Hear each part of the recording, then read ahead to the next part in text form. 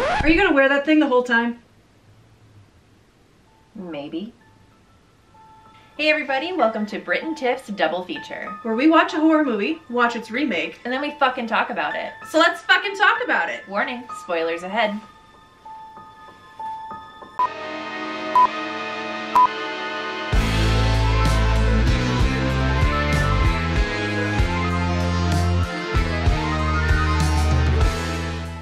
So, with it being February, we thought, what better movie to start with than My Bloody Valentine and... My Bloody Valentine 3D. 3D. 3D. 3D. 3D. All the D's. So, My Bloody Valentine is a Canadian horror movie that came out in 1981. Taking place in the fictional town of Valentine Bluffs, which was actually filmed in Nova Scotia, this movie is Canadian. In case you couldn't tell by the... I'm sorry. I'm so damn sorry. It took me until that point to realize it was Canadian. We both stopped, did a double take, looked at each other, and then went, it's Canadian! Yeah. It's Canadian! This is a Canadian slasher. I like it. This movie released in February, and it stars Neil Affleck, Lori Hallier, and Paul Kellman with our love triangle, because it is Valentine's Day. After we open with some very scantily clad miners getting killed off right away, we open on a town that we come to find out is having a Valentine's Day dance for the first time in 20 years. So about 20 years prior, we had an awful, tragic accident on Valentine's Day. While the whole town is in the midst of their Valentine's Day dance, we have 6 people down in the town's mines, 2 of whom are supervisors who decide to skedaddle and get out of there to go to the dance without checking the methane lines. Unfortunately, because of this, there is a huge explosion which makes 6 people completely trapped inside the mine, and it takes almost 6 weeks to get them out. Come to find out, there is one survivor. Harry Warden. Because he not only killed everybody else, but decided to also eat them to stay alive as long as he could, leading him to become crazy and be institutionalized. So the next year, when the Valentine's Day dance comes back, Harry Warden breaks out and attacks the 2 managers who left the mine, removing their hearts and leaving them in candy boxes at the dance. And since then, they haven't had a Valentine's Day dance. As Harry Warden always threatened to come back every year if they threatened to hold a Valentine's Day dance. But, you know, it's been 20 years. Who cares about that anymore? So this year they decide we're gonna have a dance. Right. When we come into town, everyone's excited. The young adults are excited, even Miss Mabel. Oh, Miss Mabel. Well, there's a Valentine's left for the mayor, and as he and the sheriff are leaving, he decides to open it, and he finds a human heart. Which kicks off of, instead of just calling somebody, he just decides to hold it on his lap and go, why? Why? Why? Like anybody would. Wasn't it like, not again or something? Oh yeah, it was like that? not again. Not again! Not again. Instead of just going, oh God! Right, so later that night, we see your classic POV slasher shot outside of the laundromat, where poor Miss Mabel is just making some more Valentine's decorations. She finds a beautiful heart box for her. She opens it excited. Maybe it's from the sheriff. Who knows? They've been doing kind of googly eyes at each other. And come to find out, it is a Valentine telling her that she's about to die. Die she does in gruesome fashion. She ends up getting hauled into one of her own dryers, one of the industrial ones. Which I have to say is a pretty cool effect when it opens. It's like crispy. Crispy. It's that meme of Two-Face from The Dark Knight, and it's just him turning, and it's like when you open the oven door and it just hits you in the face and you're like, crispy. Yes. Yes, I've seen that. That was one of the shots though that was kind of cut by the MPAA. It was. So there was a, I want to say 9 minutes. Yeah, 9 minutes that yeah. were completely cut due to graphic nature. Due to graphic nature. We saw the original without it at first, and then we went back and watched the footage again, and to this day it honestly holds up. I do see why some of it was cut, because it's pretty gnarly. Yeah. But I like watching it to know what ended up happening. Yeah, I liked it. I would have loved the addition to it, because I do like a little bit of gore in my movies, but honestly this one, I don't think it hurt too bad for the cut. Also, another thing worth noting, as long as we're kind of talking about kills, Miss Mabel kind of hurt. It did. She was just a sweet old lady who just wanted to have a happy Valentine's Day dance, and you took that away from her. You took her life away from her before she saw another Valentine's Day dance! Damn you, Harry Warden! Damn you, Harry Warden! Damn you. But really, that's the thing about the characters in this movie, is you actually really feel for them. They're not just cannon fodder, which... I went in expecting... I had never known anything about this movie before, and I went in totally expecting to not like it and just kind of watching it just because, but I did end up feeling for a lot of the characters. There is good human interaction. Let's talk about the love triangle between Sarah, Axel, and TJ. So everybody's kind of in the wrong, but everybody's feelings are also valid. Yeah, very understandable. TJ ended up just fucking off and going off to the West Coast, doing whatever he wanted to do without telling anybody, and just completely left his girlfriend with no word. And now he comes back and is expecting everything to just go back to normal. It's not gonna happen, dude. Yeah. While he was gone, Sarah got together with Axel, which was understandable, because if your boyfriend ups and leaves you with no word about how he's doing, what are you gonna do? So when DJ comes back to town and everyone's uncomfortable, it's really believable and you feel for everyone because everyone's in a tight spot. So you understand Sarah does want to get back together with TJ. You understand how Axel is feeling insecure about that. However, he's being a dick about it. Everyone's being a dick about it. He's very, like, possessive, he's very handsy, and he's not listening to Sarah when she tells him to back off, and that makes me... He's being a dick. Both of the boys end up being dicks quite a few times. There's just like this measuring contest happening between them, and it's like they don't ever let Sarah just talk about what she wants. Instead, they just push. And one of the other things that I really liked is Sarah's relationship with Patty. They do feel like really good best friends. So sweet. They're talking about how she's gonna juggle these two guys, and she basically just tells Patty that they're both being idiots and she doesn't know what to feel, which is very, very real. Very real.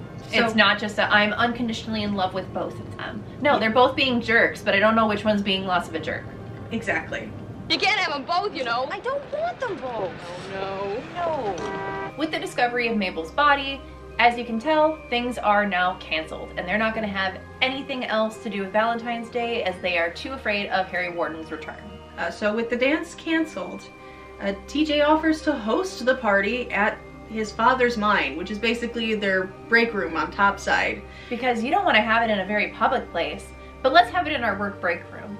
Right. We have everything we need there, which is actually exactly what TJ says. Yeah, come on, Alice. We got everything we need down there. We got, let's see, we got a rec room, we got a pool table, everything. That is exactly what TJ says.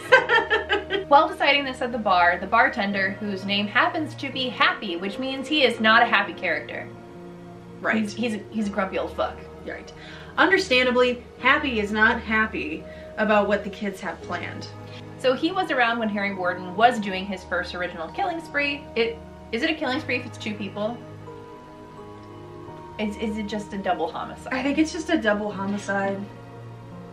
Let's take that back. Yeah. So, Happy was around when Harry Warden was doing his first double homicide, and must have been completely scarred because he keeps warning those kids that don't do it.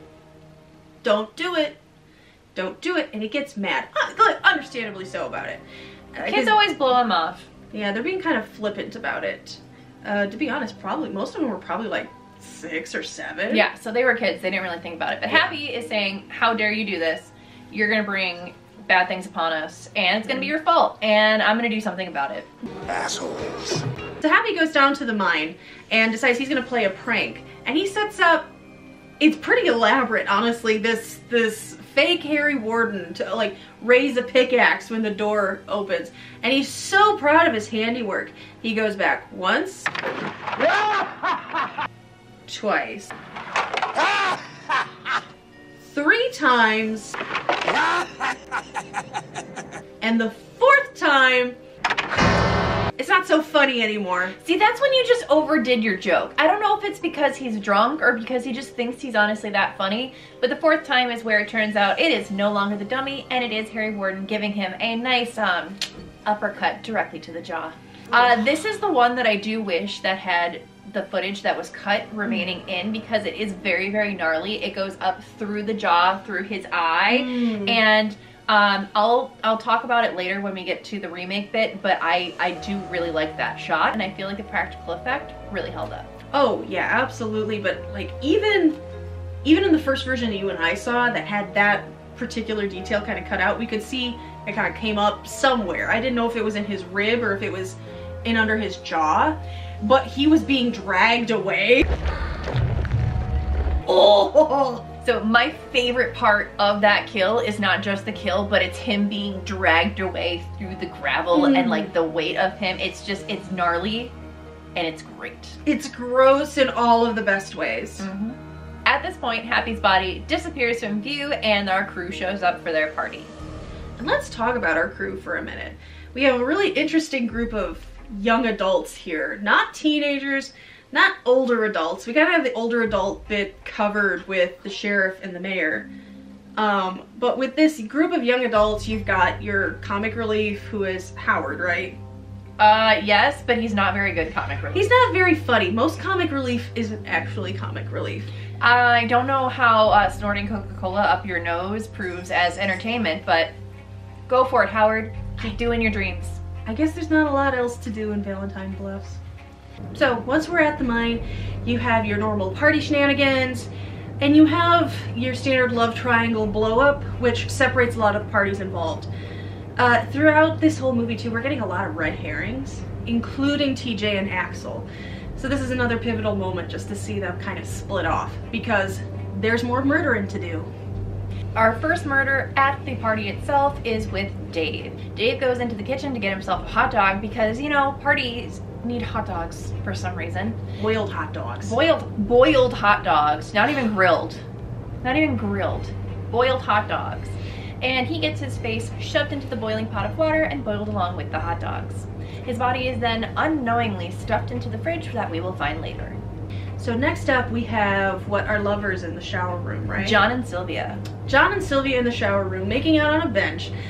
And this is another one of those moments where they could easily have just been cannon fodder. But, you know, you really feel for them and you're kind of scared for them. And, well, when they're ready to get down to business, Sylvia says she needs something to get things going. And to his credit, he had a rubber ready to go. He was very safe about it and all prepared. Right. Good job, man. But what she really wanted was a beer. So, like a gentleman, he goes off and gets it for her. And unfortunately, that's when we lose poor Sylvia. She's then freaked out by having all of the showers turned on, which I would be too. That's a huge waste of water. That bill. She has all the minor clothing falling on top of her, completely discombobulating her, to the point where then Harry Warden shows up and grabs her, and in the most gnarly kill, I think, of the entire movie, stabs her onto a shower head. And it comes out her mouth, doesn't it? Oh yes, it comes out her mouth and the water continues to flow through out of her mouth. Now this is one that I do kind of agree with the MPAA on.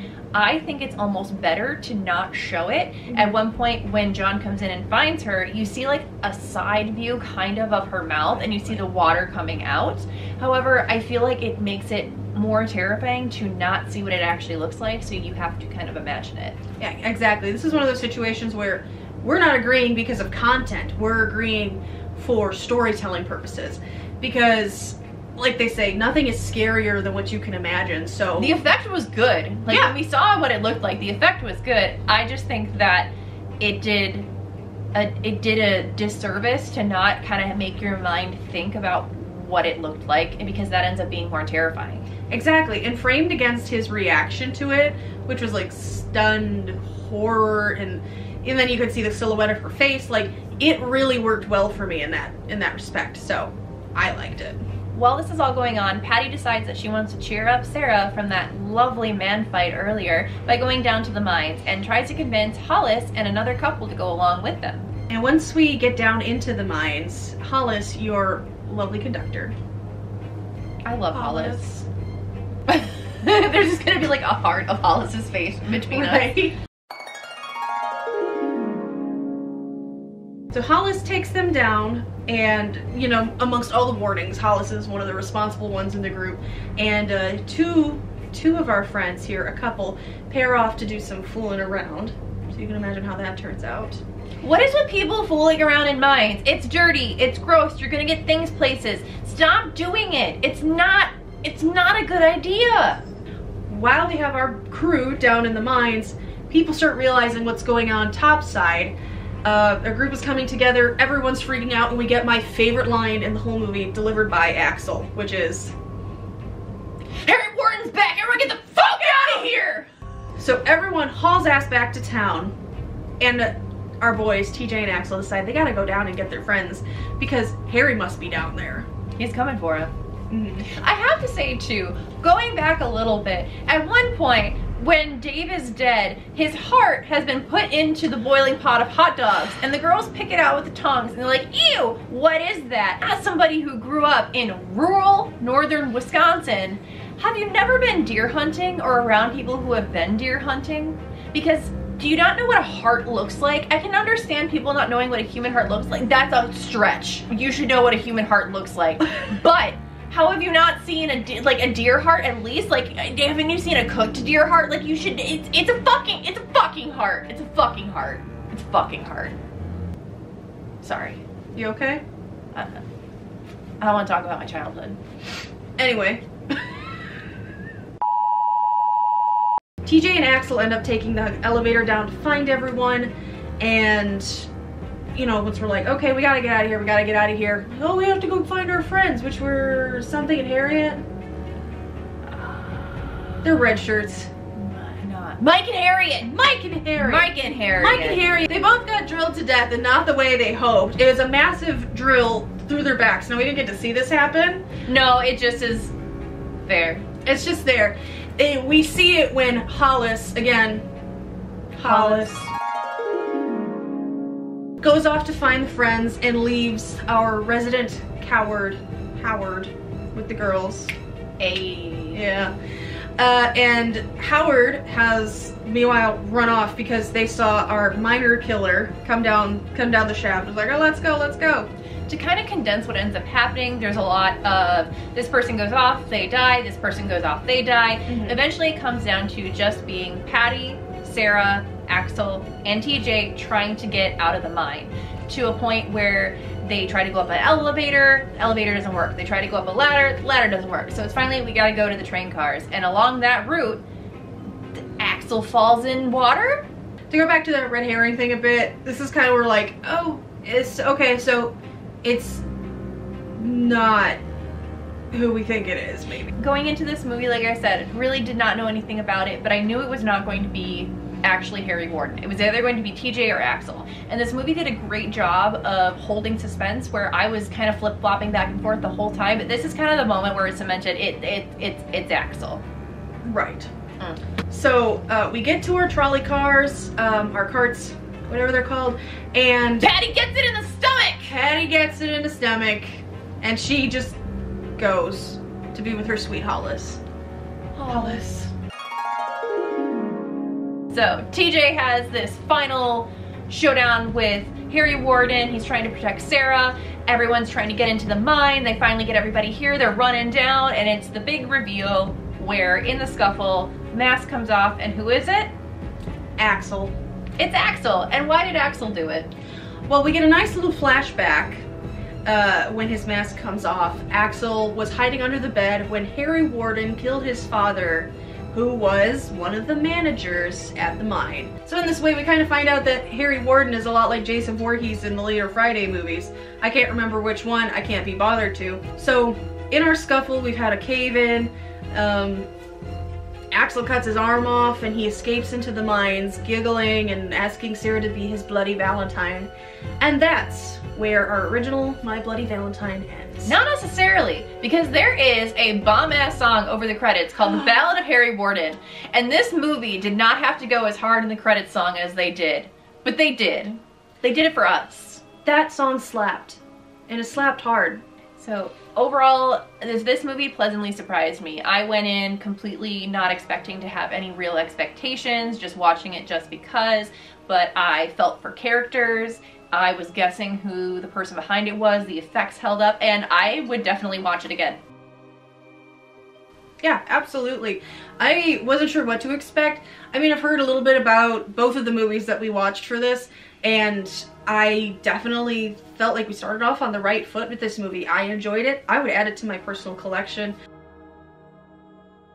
The relationships felt good. The kills were pretty good overall. And yeah, I enjoyed it. Solid.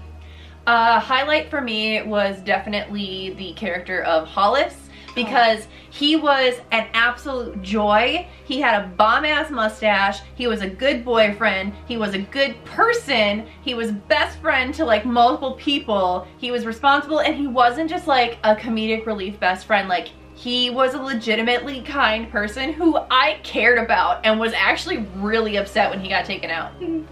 Hollis. So highlights for me, yeah, definitely Hollis. I loved Hollis. The character building in this movie was really great. Now, it's not perfect, but I was really engaged with the storyline, and I really felt fear for some of the characters when they were in danger. Also, some of the concepts of the kills were really gross in the best way. Like, we talked about the pickaxe and the shower scene. Enjoyable without being kind of too over the top, in my opinion. There was a good variety of kills. They weren't just the same kill over and over again. I think every character died in a different way. Mind you, it was still the pickaxe, but it was done in a different way. Right. So let's talk about lowlights for a minute. I had one that was kind of both, kind of low light and highlight, and it was kind of earlier in the beginning when we got the first heart in a box. And we took it to the coroner's office, someone in the medical field. I know exactly where she's going with this. As someone in the medical field, and probably to figure out, is it a real heart? Is it a human heart? Like, what's going on here? And let's just call him the coroner for simplicity's sake. He has it in a metal dish, and he has a glove on. And he comes out having seemingly identified it, and he's like, oh yeah, it's a female heart, 30 years old. And first of all, that's incredibly specific. You can't tell that from a heart. You can't tell that from a heart. I don't know anything about the medical field. That's more your thing. But the thing that got me was, he's apparently done his examination, right? He continues to pick it up and go, yep, definitely 30-year-old female. Like, he's groping it. It feels uncomfortable. It feels weird. So in a way, it's like, that's really weird, but also really funny. So it's kind of in both for me. This could also, like, I could just be really wrong and things have changed since the last time I studied this, but like, human hearts are only supposed to be the size of your fist, and that's a massive heart. Like, it's big enough for him to like hold with two hands. If that's a 30-year-old woman's heart, go to the doctor. I'm a 30-year-old woman, and I think my heart's that big. Oh, I'm gonna cry. Anyway. Do you have any lowlights? I do have one lowlight, but I don't know if it's technically a lowlight in the way you're thinking. My lowlight is because at the party, TJ is wearing this denim shirt. It's this whole denim getup. Denim shirt, denim pants, and he's got like that nice little tight ascot, and as the party goes on, he just keeps losing more buttons, and that gets lower and lower and lower and lower, and I just find it hilarious. And then he goes down into the mines and doesn't even bother to close it up. Like, let's just... We're gonna save people like this. We gotta have the eye candy. Overall, best kill. Ooh. This is hard because I love the concept of the shower kill, but the way Happy's death like made me feel, I'm gonna go with Happy's because of that drag. I think it depends on which version. If we're talking about the original version that had everything cut out, I'm gonna go with the shower scene because of just how gruesome that was. But if we're talking about where all the footage was added back in, I'm gonna also go with Happy because that was a very, very gnarly kill. And with that, let's get to the remake. So that brings us to 2009's My Bloody Valentine 3D. 3D. 3D! 3D! In case you didn't know, they made it in 3D. Right. That was such an asset to the movie, Tiffany. It was great. So when we rented this movie, we got the DVD version of it, and they gave us the 3D version of the movie, and we were originally very excited to watch it in 3D. Oh yeah. Old school 3D, until we started watching it in old school 3D. And the glasses didn't quite work, and we had to watch this the whole time. It's great. As you can probably tell, this one's gonna be pretty fast because it was pretty generic and don't have much to say about it. Just to give you context, I was taking notes on my phone the whole time for both of them. For the first movie, I had like 3 or 4 pages worth of notes of impressions and things of that nature. I had less than 1 page of notes for the second one, and one of them was a quote from Tiffany asking how much longer is on this movie. And I think we were only halfway through. The remake of My Bloody Valentine 3D takes place in 2009, where the setting has been changed from Valentine Bluffs, Canada to the town of Harmony, Pennsylvania. The credits roll with newspaper clippings and articles giving us the original backstory of this story, which I'm going to tell you there's 3 different stories. It's all very convoluted and complicated. And not for the better, honestly. So the first part of the story is that the owner of the mine, his son, Dean, Tom. Anyway, he forgot to check the lines properly, screwed up on his job, which caused a methane explosion, causing a huge cave-in. In this case, 6 miners were in the cave-in, including Harry Warden. In this story, he ends up murdering the other miners and is the only survivor just because he murdered them for extra air. Kind of a dick move. Very dick move. So after this, he ends up in a coma. And a year later, he wakes up, and after a very gruesome hospital slaughter, he decides to go to the mine, do some young people killing, you know, like you do. In which case we get to the second part of the story, where it's Harry waking up a year later and just coming to the mines and killing all these teenagers, and only 4 of them happen to make it out, which are Sarah, Axel, the girlfriend that I honestly can't remember her name at this point, and Dean. Tom. Anyway, so Harry ends up cornering Tom in the mine and gets shot by the sheriff, who is played by Tom Atkins, who can save Tom, but apparently can't save the movie. He does his best. But yeah, Harry runs off and leaves a very traumatized man, yes, in its wake. And that ends the second part of the story. And we're not even like a full 20 minutes in yet. So now we get to the third part of the story, and this is where it really takes a turn from the original make. So now it's 10 years later, and we have Tom coming back, and just kind of like TJ did in the original movie, but now we have Sarah and Axel are married. And they have a kid. They have a kid together who's walking and talking, so it's not even like a fresh kid. So when Tom just shows back up, Sarah is like she's seen a ghost. Again, like in the original, no one knows where he's been, what he's been doing. And they kind of have a moment where they talk and he disappears. But we also find out that Axel's been sleeping with Sarah's employee and has knocked her up. In this case, there's no really Valentine's Day, and there's no mine. The only mention of Valentine's is that the original thing happened on Valentine's Day and he woke up a year later on Valentine's Day. And for some reason, there's hearts and chocolate boxes, but it really has nothing to do with anything about Valentine's Day. It's never really mentioned, nobody ever talks about it, so I don't understand. And then the other thing is that pretty much everybody's profession has changed and nobody works in the mine anymore. We're in the mine for maybe 3 scenes in this whole entire movie. And it's My Bloody Valentine, it's a miner. Why are we not in a mine? Anyway, at this point, Axel has been changed to being the sheriff. Dean is... Tom! He's Dean Winchester. No, he's a different character. He's playing Tom. Okay, I love Jensen Ackles. I don't blame him for this, but it's Dean Winchester. They are literally wearing the same jacket. Okay, we're gonna do this. So I have pictures saved, and you are gonna have to guess if it is taking place in My Bloody Valentine or Supernatural. Okay. Picture number 1. My Bloody Valentine? It is My Bloody Valentine. Good job. I'm proud of you.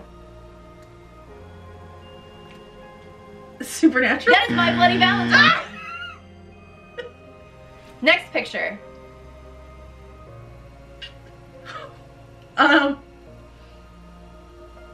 Is this Supernatural? It is Supernatural. Next picture. My Bloody Valentine? Supernatural. Okay. I rest my case. Fine. They are the same character. They wear the same jacket. It's the same outfit. It's Dean Winchester. You're right. I'll let you have it. Moving on from this. Okay, but let's talk about those characters. The love triangle in this one. Remember we said it was intriguing. They felt real. It was hard to really, root for one side or the other. Everybody sucks in this movie. Everyone sucks. Nobody has like any redeeming qualities. You got Dean Tom, who just disappeared for 10 years and didn't say a word and just shows back up. Axel is cheating on his wife, is very possessive of her when Tom shows back up, which, and he's just a jerk, and then he's mad at his wife for like still having feelings for somebody else when he's cheating on her, and it just, it's not good. It's not a good look for you, Axel. Oh, speaking of not good look, you want to talk about the first kill in our like present day timeline of the movie? At the hotel? Oh, so when Tom gets to the town, he stays in a hotel, which turns into this big gratuitous like nudity scene where the couple next door is having sex, and it's one of the teenagers from the beginning of the movie. She found out she was filmed against her will, goes out and just doesn't even bother to put on any clothes, just grabs a gun and goes and threatens the guy. And then our murders start with the man getting an axe to the top of the head, and then she's chased around for an additional 5 minutes with no clothes on, and eventually hides under a bed and gets a pickaxe to the stomach. Yeah, full frontal. It's not a 2000s remake or a slasher movie for that matter if there's not a gratuitous sex scene and exploitative nudity, and I hate it. I've heard two different stories. I've heard one where it was the screenwriter who wrote this, and it was the screenwriter who played the guy who had sex with her, but I've also heard stories where it was the actress's own idea. She thought it was great for the character. I'm not gonna bump her for that, but just it was not my thing. It took me out of the movie, and I thought like it was really unnecessary. Right, and not for it. We have that kill over, and what does Axel do as the sheriff but immediately suspect Tom, because that's what he's gonna do. And it's frustrating because it's like, yeah, I can see how you got there, but I also kind of hate it because you're doing it to be an asshole. I don't root for anyone. This one plays more like a police procedural than it does anything else. There's no Valentine's Day dance that's looming. It's a revenge slasher. So the only people who really need to be worried are the people who are connected with the mine. So we finally eventually get to a mine where Tom decides he needs to go talk to somebody about possibly keeping it open. So he goes to visit the mine. While he's down there, the Harry shows up and locks him in a cage, and they have this stare down while he murders another guy and then disappears, and all these guys show up like, what did you do? And he's like, I didn't do it, I was in this cage. I really didn't do it. You ever have that moment where someone's trying a little too hard to make you believe something? That was this movie. Yeah, we had some nice red herrings in the original where at one moment you were sure it was this guy, and then the next moment you're like, oh no, now I'm sure it's this person. We didn't get any of that here. We just got an asshole in the movie trying to tell us, no, it can't be this guy, you like this guy, you want to root for this guy, without giving us much to make us root for him. Like, I'm not against like a bait and switch kind of ending, but I didn't feel anything. I'll get into this more in the end, and I appreciate it when movies try to do something different for the remake to keep everybody who liked the original guessing, but this one was just trying way too hard to be like, nope, can't be him. So at this point, Tom is going around saying, Harry's back, Harry's back, Harry's back, and Axel just magically shows up behind a curtain. Oh, that was funny. And he's like, it can't be Harry, Harry's dead. That was really funny. We had this nice relationship drama like in the hospital when Jensen Ackles is getting his arm like sewn up. So of course he's got like a tank top on, you know, forget that eye candy bit in there. And Sarah's there checking on him, and then they're talking, and this curtain just whips open, and it's Axel going, Harry's dead. Like, where the hell did you come from? Like, can you knock? And they go to find Harry's body, and it's been dug up, and everyone's like, oh god, the ghost is back.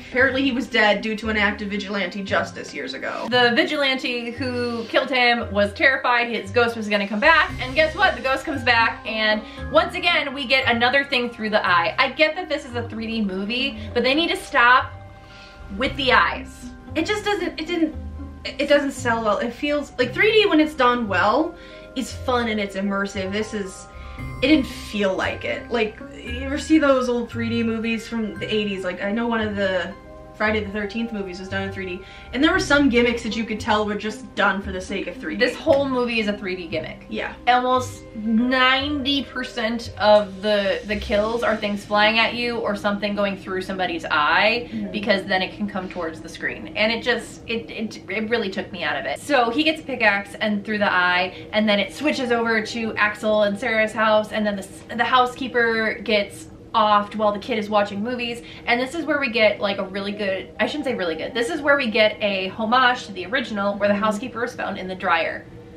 But it doesn't work, because when Mabel was killed in the original, she was in a laundromat. She had been in that dryer for quite a while. This one was just, she got killed at home and stuffed in the dryer, and now she's burnt to a crisp within like 3 minutes. Yeah, it just didn't work for me. The other kill in the scene that was kind of fun was the sheriff, was Tom Atkins. Tom Atkins' death is the one thing that I feel like was actually good in this movie. Yeah. Where, that's one where if the 3D had worked for us, it would have been great. It would have been great. And it was gnarly, it was through the jaw, it was very reminiscent of Happy, but it was much gnarlier. There was no eye thing, so I was happy about that. So we have the supermarket where Sarah and Megan, God, Megan. That tells you how much I care about her. Sarah and Megan are closing up, and Megan's doing her thing where like, maybe your husband doesn't love you anymore, da da da, and there's no time to think about it because the lights go off. We're being chased by our Harry Warden, and we have a tense scene. They're in the office. They're trying to get out the window. We send Megan out the window first, and they're like, wait, he's not there anymore. Surprise, motherfucker! Harry's on the other side. Pulls her out. Have no idea how he got around that fast. But he pulls her out, and then Sarah gets out. She goes to the front. She finds Axel. They go around the building, and they find Deb with her heart out. And the words scribbled above her in blood are the same words she left in her Valentine to Axel. It said, "Be mine forever." I'm just going to try to condense this as much as possible because it is just a mash of what ends up happening. Tom gets a hold of Sarah. They go in the car to go show him Axel's love nest. Axel is on the phone with her saying, no, Tom was in a mental institution. She can't decide who she wants to trust.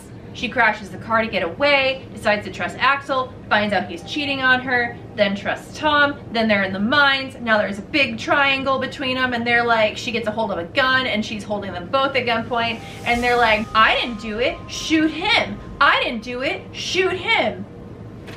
At this point, Axel just says what everyone in the audience is thinking. Just shoot both of us. Because that's going to solve everything. At this point, this is where we come to the big revelation that Tom was behind it all along by getting a non-existent Harry Warden to walk up to him and look him in the eyes and slowly dissolve away. Tom did it? I'm so surprised. I had no idea.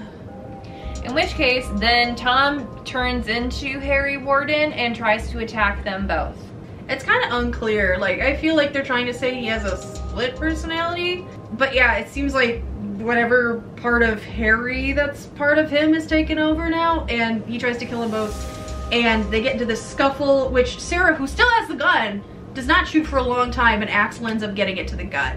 Eventually she ends up shooting at him and hits the gas cans behind him and everything blows up. But yet he's not burned and not overly hurt.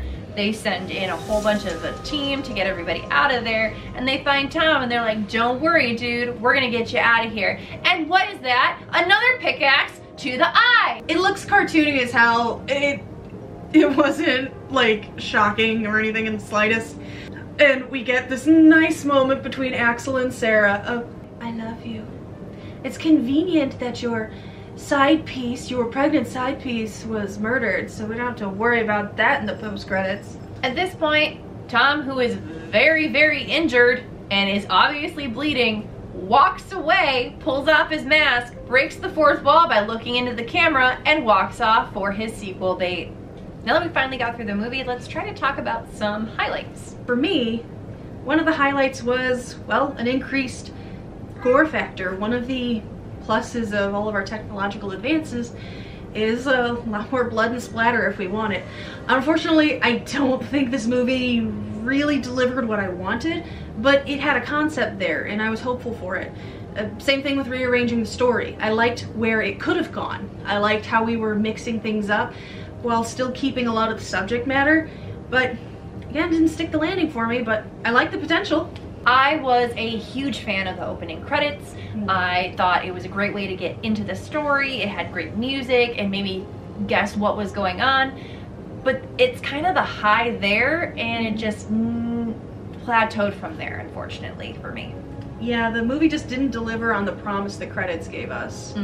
Lowlights about this movie. We've been very critical about it. However, one thing I will say is I was so sick of the 3D gimmicks. I get that it was a 3D movie, but there were so many eye things. There were so many things going at the screen. Like, you know that things were specifically done for 3D, and if you don't watch it in a theater, it's not gonna hold up very well. If I was gonna drill down on one low light, for me, it was gonna be the love triangle. I didn't care. I didn't care. I was Sarah in the first movie. I just don't care anymore. It just made everything more irritable for me. I just didn't like it. Sorry. Best kill. I definitely have to go with Tom Atkins, because that was a very gnarly kill. It made me feel a little bit for a character, which wasn't really happening at all in that movie, and it made me actually go, oh. Yeah, I agree. Tom Atkins kill for sure, because I don't know what his character name was. He's Tom Atkins. And it was, yeah, the first kill that made me go, ooh, when I saw it, and it felt earned. I didn't even mind the 3D. Like I said, if our 3D had worked, I probably would have liked it. So yeah, best kill for me too, for sure. And which movie was better? I don't think this was a hard choice for us to make in the slightest. No, not at all. I was surprised, actually, very pleasantly surprised by how much I enjoyed the original, so much so I want to add it to my own collection. So it's definitely going to be one that I'm going to watch every Valentine's Day now as a tradition. Oh, for sure. As far as holiday horror movies come, you can't go wrong with the original, My Bloody Valentine. Thank you so much for watching the first episode of Double Feature. If there's a specific movie you'd like to see featured, definitely let us know in the comments below. Until next time, we'll be here in the basement of Bad Dreams. And we'll let the credits roll on our next Double Feature.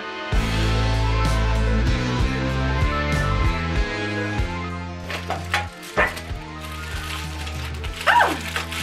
Chocolate! Ah! You ate one! Thanks, I was saving that for later. We're not sponsored by Dove. We're not sponsored at all. We're not sponsored. We're poor.